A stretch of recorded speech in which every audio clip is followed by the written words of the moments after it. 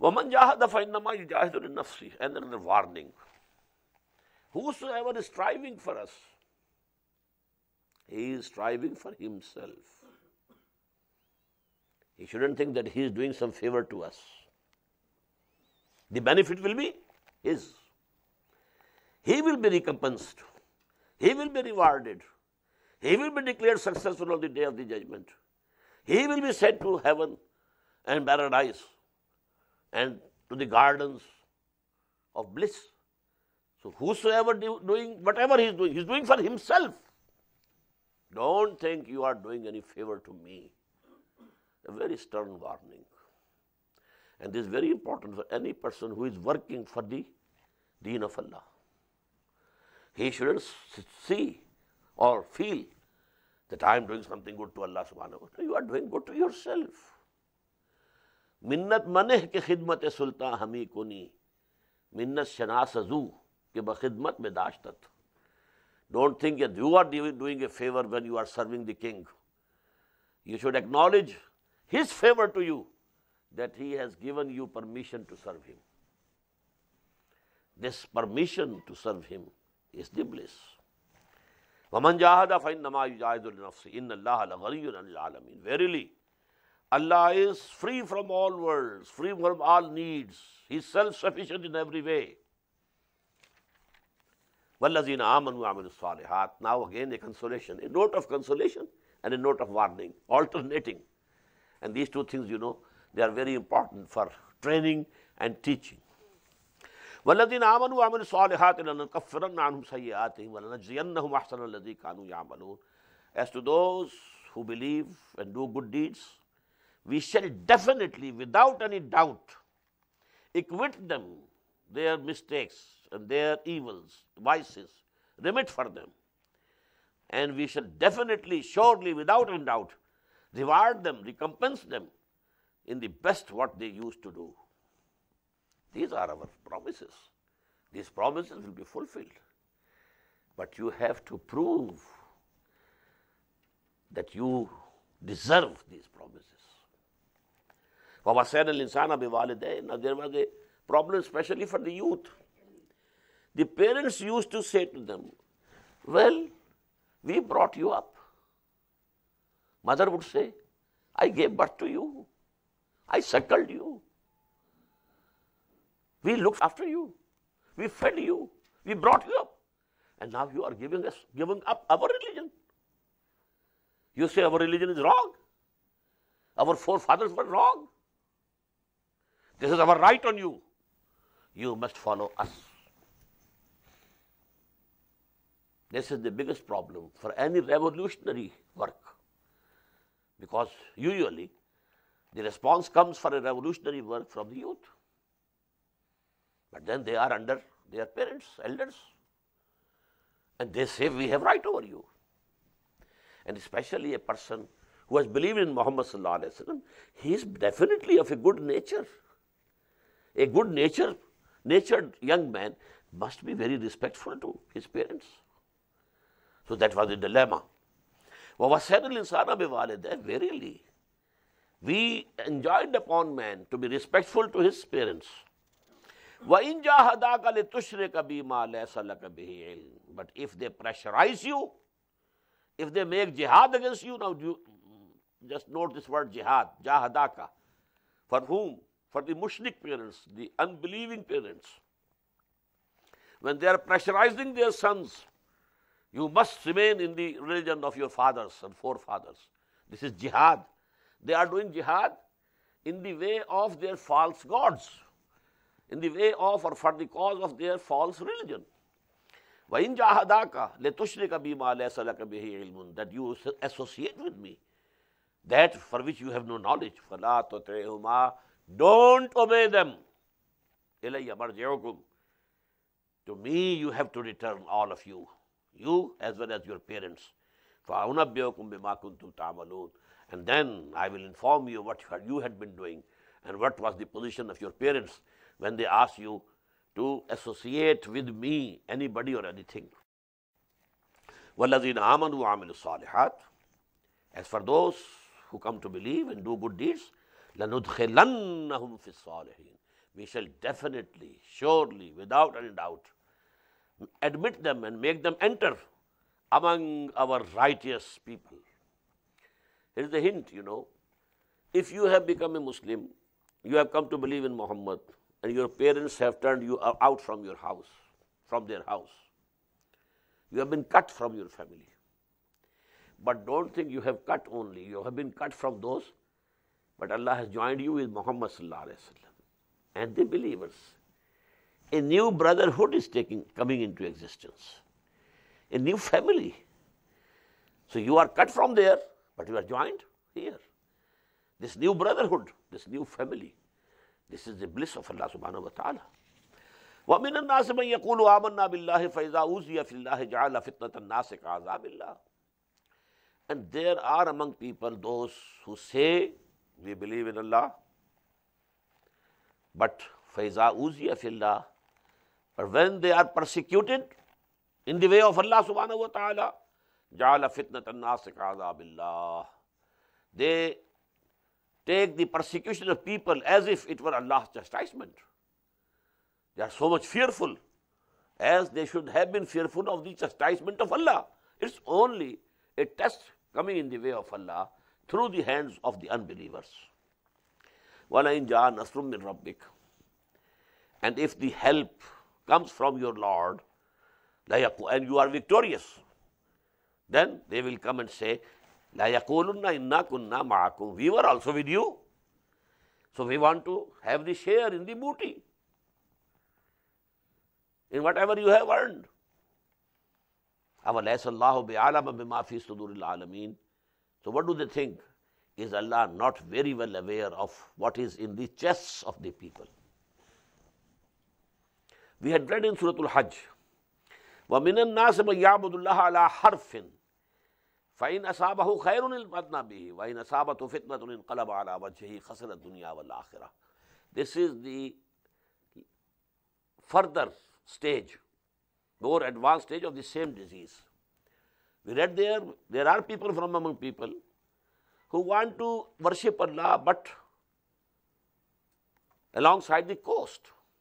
They don't want to go to the main current. They don't want to take the risk of their lives. So if there is peace and contentment, okay, they are going with you. But if there is some fitna, if there is test, some testing and trial comes, then they fall down on their faces. خَسِرَ الدُّنْيَا وَالْآخِرَةِ. This is the loss of this world as well as of the hereafter. Now this disease, when it advances, one says, I believe in Allah, I believe in the hereafter, but when there is persecution, they fall down.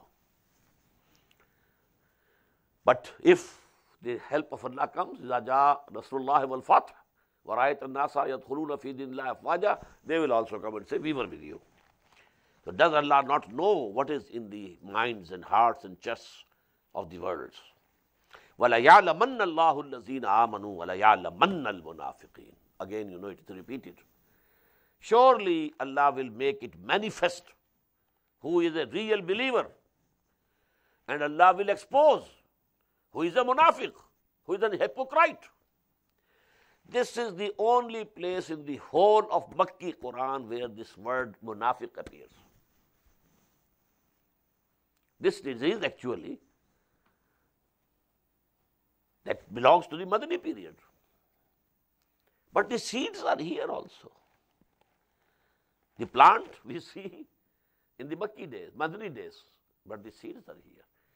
If you are weak of will, weak of character, your willpower is not strong enough. You think this is correct, you adopt it, but when there is some persecution, you go back. This is the disease. And this, when advances further, becomes nifaq. وَلَيَعْلَمَنَّ اللَّهُ الَّذِينَ آمَنُوا وَلَيَعْلَمَنَّ الْمُنَافِقِينَ. وَقَالَ الَّذِينَ كَفَرُوا لِلَّذِينَ آمَنُوا اتَّبِعُوا سَبِيلَنَا. Now this is the advice of the elders to the youth. And those who disbelieve, they say to those who have come to believe amongst their youngsters, youth, ittabi'u sabilana. Go on following our path. Well, we are your elders. We have more experience of this world. we have more experience of the people. There have been other peoples also who stand up and call the youth to this way or that way and ruin their careers, ruin their futures.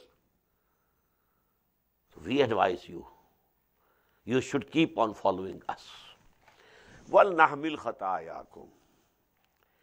And if you are very fearful that Allah will bring you to the book, that we shall bear your weight. Let it be on us.